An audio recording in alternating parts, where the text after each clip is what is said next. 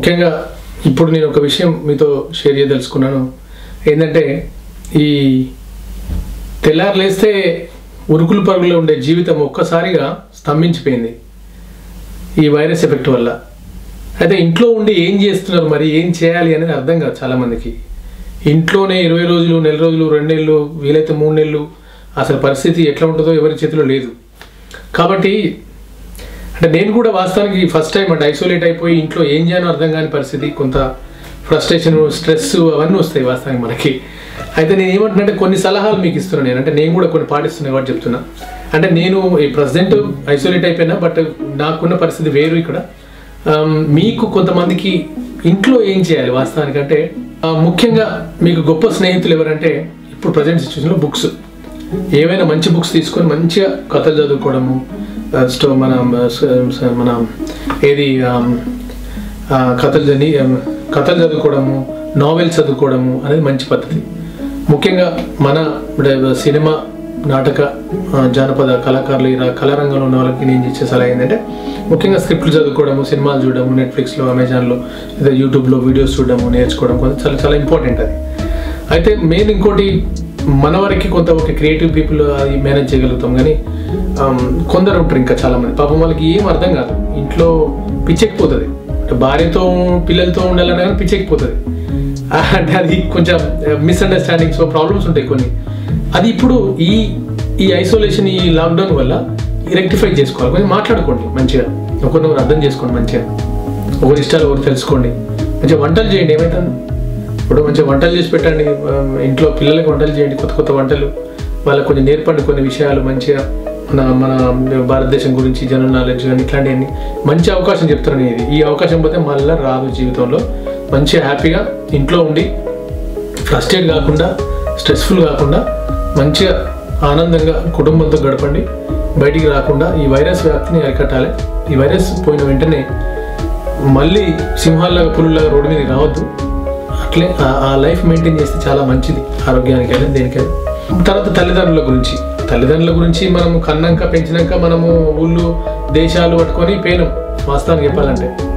ఇప్పుడు కనీసం వాళ్ళ గురించి ఆలోచించాలి, మనము ఆలోచించాలి, వాళ్ళ ఆరోగ్యం కోసం ఆలోచించాలి. కాబట్టి దయచేసి ఈ టైంని ఏదో ఫ్రస్ట్రేషన్ లాగా తీసుకోకుండా, స్ట్రెస్ఫుల్గా తీసుకోకుండా కొంచెం రిలీఫ్గా, ఇది మనకు వచ్చిన ఒక అవకాశంగా అనుకోండి. ఈ ఉన్న టైంని ఇంట్లో వివిధ రకాల స్కిల్స్ నేర్చుకోవడానికి ప్రయత్నం చేయండి. కుకింగ్ ఉంటుంది దానిలో, రీడింగ్, రైటింగ్, మంచి వాచింగ్ మూవీస్, తర్వాత డ్రాయింగ్, ఎన్ని స్కిల్స్ ఉన్నాయి, చాలా స్కిల్స్ ఉన్నాయి ఇంట్లో ఉండి నేర్చుకోవడానికి. మీకు రాని స్కిల్స్ చాలా ఉంటాయి. మ్యూజిక్ లెర్నింగ్ చేసుకోవచ్చు ఇంట్లో ఉండి, డాన్స్ ప్రాక్టీస్ చేసుకోవచ్చు ఇంట్లో ఉండి, తర్వాత సూయింగ్, టైలరింగ్ అవి కుట్టడం నేర్చుకోవచ్చు. ఏదో ఒక స్కిల్ మీద ఫోకస్ చేయండి. స్కిల్ ఇండియా అంటున్నాం కదా మనము, రాను రోజు స్కిల్లే కదా. ఇంట్లో ఉంటే స్కిల్ నేర్చుకోండి, డెవలప్ చేసుకోండి. This great advantage. అంటే ఈ టైం చాలా గొప్ప యూటిలైజ్ చేసుకోండి. ఊకే ఈ వైరస్ గురించి ఆ ఫోన్లో వార్తలు చూసుకుంటా, వాట్సాప్లో ఫేక్ న్యూస్ చూసుకుంటా, అయ్యో అయ్యో అయ్యో అని ఊకే మనోవేదన చెందకుండా కొద్దిసేపు ఫోన్ పక్క పెట్టి కొంచెం స్కిల్ మీద ఫోకస్ చేస్తే నిజంగా మంచి ఈ టైంని మీరు యూటిలైజ్ చేసుకున్న వాళ్ళు అవుతారు. బాగుంటుంది కూడా. తొందరలోనే ఈ వైరస్ కట్టడి జరుగుతుంది, దెర్ ఇస్ నో డౌట్. ఎందుకంటే వ్యాక్సిన్ కూడా ఆల్రెడీ టెస్టింగ్ జరుగుతుంది, వ్యాక్సిన్ వస్తుంది. రకరకాల మందులు కూడా ప్రయోగంలో ఉన్నాయి ప్రజెంట్గా. కొన్ని మందులు ఆల్రెడీ చాలా పాజిటివ్ రెస్పాన్స్ వస్తున్నాయి. ఊకే ఈ వైరస్ గురించి ఇంకోటి, మీరు ఊకే చచ్చిపోయిండ్రు, ఆడ చచ్చిపోయిండ్రు, ఎఫెక్ట్ అవుతుంది అంటే ఎఫెక్ట్ అయింది చాలామందికి. కానీ ఇంకో విషయం తెలుసా మీకు, వైరస్ బారిన పడి క్యూర్ అయి వచ్చిన కూడా చాలామంది ఉన్నారు వేలల్లో. మరి వాళ్ళ గురించి కూడా మనం ఆలోచించాలి కదా. So side effects negative, positive రెండు ఉన్నాయి. మనం ఏదో ఈ వైరస్ వల్ల మొత్తం పూర్తిగా చచ్చిపోతాము, లేకపోతే ప్రతి ఒక్కరికి వచ్చిందనే కథమే, వచ్చిందని కూడా చచ్చినట్టే అనే ఫీలింగ్ నుంచి బయటికి రావాలి కొంచెం ఫస్ట్. దయచేసి అది ఒక్కటి నేను కోరుకుంటున్నాను. వచ్చినా కానీ బాడీలో ఉన్న మన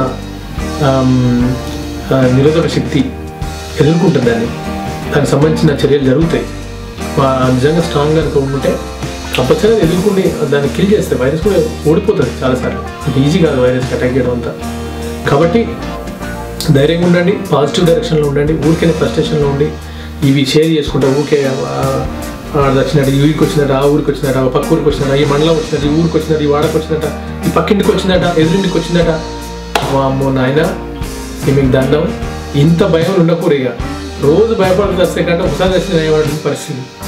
ఇంత భయం వద్దు మనకి, నో ప్రాబ్లం. ఓకే, మంచిగా ఈ టైం మాత్రం యూజ్ చేసుకోండి. నా సలహా అది. కంప్యూటర్ రావాలి చాలా మంది ఉన్నారు మన దగ్గర. నా సర్కిల్లో నేను చెప్పిన వాళ్ళకి ఇంట్లో కంప్యూటర్ పెట్టుకో, మంచిగా నేర్చుకో.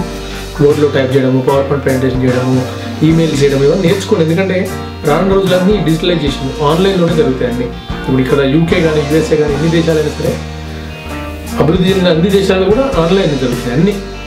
ఎడ్యుకేషన్ కూడా ఆన్లైన్ అయిపోయింది, మొత్తం ఆఫ్లైన్ అయిపోయింది. నాకు తెలిసి ఆఫ్లైన్ రాదు రాను రోజుల్లో కూడా. సో ఇండియాలో కూడా మన భారతదేశంలో కూడా ప్రతి యూనివర్సిటీ, ప్రతి కాలేజ్, ప్రతి స్కూల్ ఈవెన్ అన్నీ ఆన్లైన్ అనే పరిస్థితి రాబోతుంది. కాబట్టి దయచేసి దాని మీద ఫోకస్ చేయండి. టెక్నికల్ స్కిల్స్ నేర్చుకోండి మంచిగా. మీకు రాని ఏమైనా ఉంటే ఇప్పుడే నేర్చుకుంటే ఇంకా చాలా బెటర్. ఎలా మనం ట్రైనింగ్కి వెళ్తుంటాం కదా, అట్లా ట్రైనింగ్కి వెళ్ళాం అనుకోండి, అంతే టైం పాస్ అయిపోతుంది, మళ్ళీ రిలీఫ్ వస్తుంది, మంచిగా హ్యాపీగా మనం నార్మల్ లైఫ్కి వెళ్ళిపోతాం. ఓకే, హోప్ మీకు అందరికీ మంచిగా ఫ్రూట్ జ్యూసులు చేసుకుంటా, మంచి వంటలు చేసుకుంటా, తినుకుంటా ఉందని అనుకుంటున్నాను ఇంటికాడ. ఇక తాగుడంటే పాపం మందుబాబులకు చాలా కష్టాలే ఉన్నాయి. ఎంత కష్టం అంటే పాపం వాళ్ళది ఒడవని ముచ్చట, వాళ్ళది తీరని కష్టం పాపం. ఎందుకంటే మందు బంద్ అయిపోయింది, స్టాక్ తెచ్చుకున్నా ఒకవేళ అది ఎన్ని రోజుల్లో ఉండదు, తొందరగా అయిపోతుంది. తర్వాత నెక్స్ట్ ఏంది అంటే నేను అనేది రెగ్యులర్గా తాగేటల గురించి చెప్తున్నాను. వాళ్ళ మానసిక పరిస్థితి, వాళ్ళ మెంటల్ హెల్త్ నిజంగా చాలా దయనీయమైన పరిస్థితిలో ఉండే అవకాశం ఉంది. కాబట్టి కొంత కేర్ తీసుకోండి ప్లీజ్. ఈ రోజు తాగేటల గురించి కొంచెం కేర్ తీసుకొని వాళ్ళకి నచ్చజెప్పండి. వాళ్ళకి ఆల్టర్నేటివ్ ఏమైనా నేర్పండి. యోగా, స్పోర్ట్స్, ఇట్లా వాకింగ్ చేయడం అట్లాంటివి ఏమైనా గ్రౌండ్కి ఎప్పుడైనా పోయి ఎమర్జెన్సీగా, లేకపోతే మంచి సినిమాలు చూపిస్తూ వాళ్ళని ఎంటర్టైన్ చేయడం అట్లాంటివి చేయండి. ఎందుకంటే పాపం ఇక వాళ్ళతో మీరు గొడవకి దిగి ఆర్గ్యుమెంట్కి పోతే మాత్రం కొంచెం పరిస్థితులు చేదారిపోతాయి. వాళ్ళ సడన్గా బంద్ చేస్తే వాస్తవానికి ఏమైంది అనేది ప్రతి ఒక్కరికి తెలుసు ఆ విషయం. స్మోకింగ్ అయినా సరే ఇది ఈ మందు అనేది కూడా. కాబట్టి కళ్ళు అలవాటు చేయండి మంచిగా. కళ్ళు ఎంత మంచిది ఆరోగ్యానికి. కళ్ళు అలవాటు చేయండి, కళ్ళు తాగండి, మంచిగా తెప్పించుకోండి. కాబట్టి చూడండి కొంచెం, ఎందుకంటే చాలా డేంజర్ పరిస్థితి. పాపం వాళ్ళు మందుబాబులు చాలా ఎక్కువ మంది ఉంటారు మన దగ్గర. మందులు ఏం చేస్తారు, వాళ్ళకి కష్టం, బతకలేదు. అట్లాంటి పరిస్థితుల్లో కూడా చాలా మంది ఉన్నారు. ఏదైనా వాళ్ళకు వాస్తవం చెప్పడం వాళ్ళకి అగ్ని పరీక్ష అందరికంటే కూడా. నేను ఎట్లా దాడతారో ఏందో ఆ దేవునికి తెలియాలి. మంచిగా ఇష్టదేవునిగా తలుచుకుంటూ కాలం గడపండి. Thank you.